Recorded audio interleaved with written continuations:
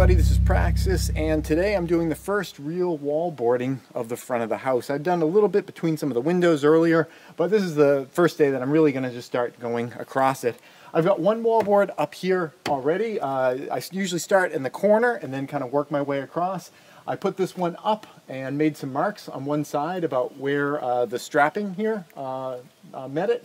Took it down, drew a line across those marks, and then cut it. So now there's a perfect surface across the front of the house that matches, not necessarily, you hope that the front surface of your house is straight, but if it's not, you want to make actual marks so that you have this, so it's nice and flush with the front of the house. And this board is going to be the first one that goes up right here. Now, in a moment, I'm going to take this, screw it up here, and I'm going to make a mark on the back side because again, while you hope that this is a nice flat surface, if there's any kind of a curve to it, you want it to get matched in the board here. In fact, I noticed that there's a little bit of a bowing out up at the top over there, and I want to make sure that I cut this with the same kind of a bow so it'll just match and be a nice square corner.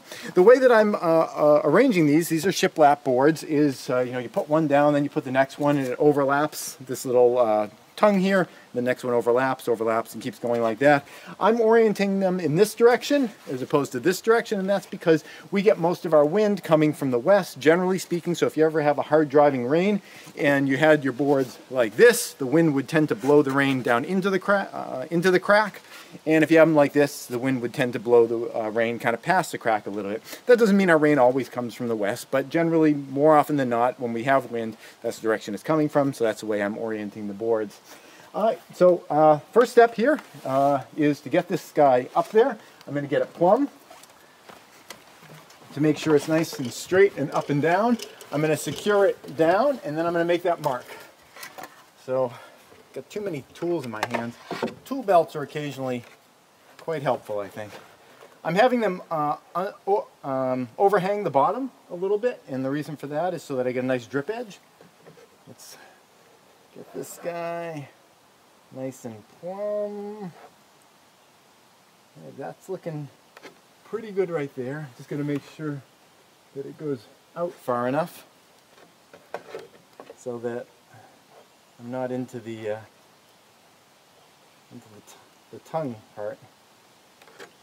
Alright, is that far enough? Whoa, jeez. You guys almost watched me go over. You know, I might do is I might sink this bottom screw just to make this a little bit easier. Alright. So I'll sink this. That way I can just kind of rotate this thing. That makes it a lot easier. Okay, so that's where it wants to be. It's got enough overhang over there, so I'm going to sink another screw. Okay, cool. So now, I come down. I don't know why I always try to skip the last few steps of every ladder. It's not like it saves me much time at all. Alright, I'm going to trace the contour of this side right here. Alright, and now I've got a line on the back of this board for cutting, so I'll take that back down, cut it. I'm going to put another coat of seal on it. Yeah, all these boards are covered in one coat of seal. I want to put 2 coats of seal before I put them up. And then I put it up and I've got my first corner set. This is the hardest part, is starting at the corner. If you do this well, once this is done, it's pretty easy sailing across the rest of it. That's it. Thanks for watching.